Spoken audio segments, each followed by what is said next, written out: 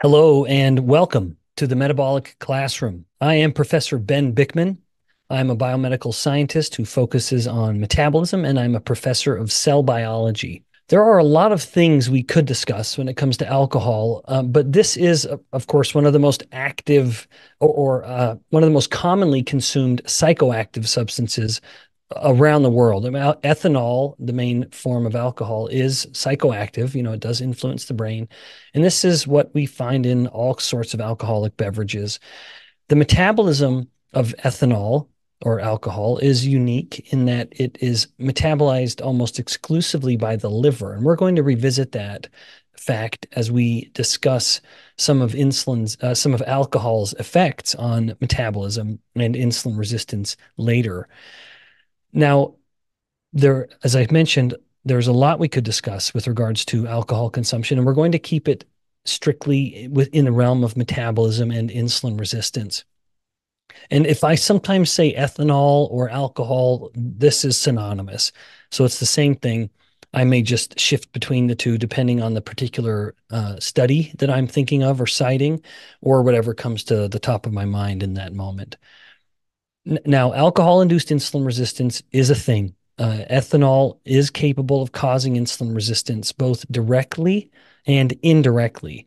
And there are multiple molecular mechanisms that are responsible for this. So, in other words, alcohol is capable of causing insulin resistance actually through multiple and distinct methods or pathways.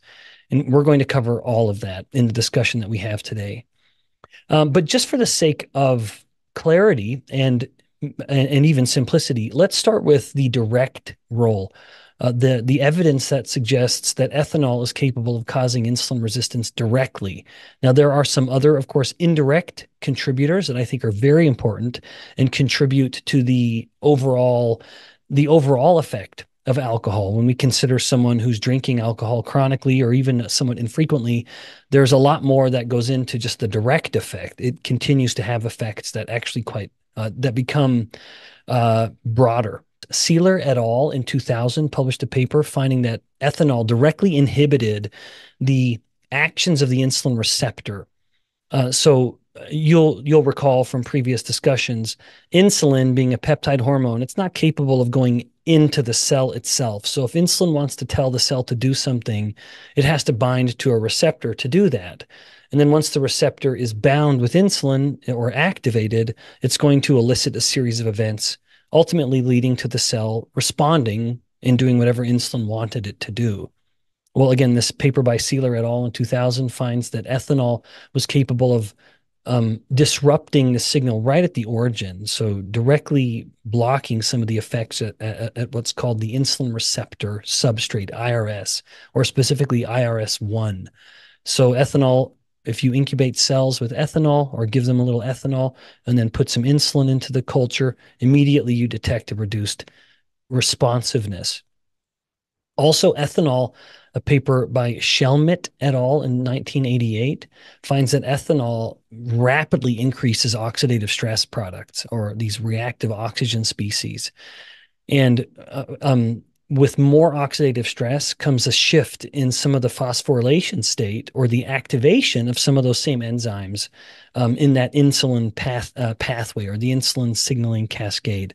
So when insulin, again, comes to the cell and tells the cell to do something, as a part of that something is going to be a series of events, one enzyme affecting another, and then the change in oxidative stress with ethanol starts to disrupt some of this. And then another paper, Onishi et al., 2003, finds that this series of effects can go all the way to affecting GLUT4. GLUT4 is the glucose transporter.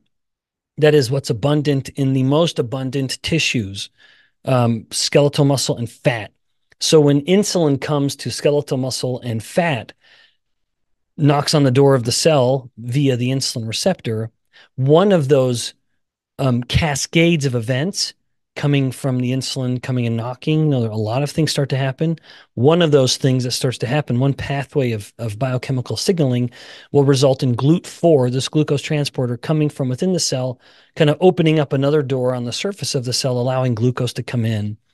Well, the paper by Onishi et al.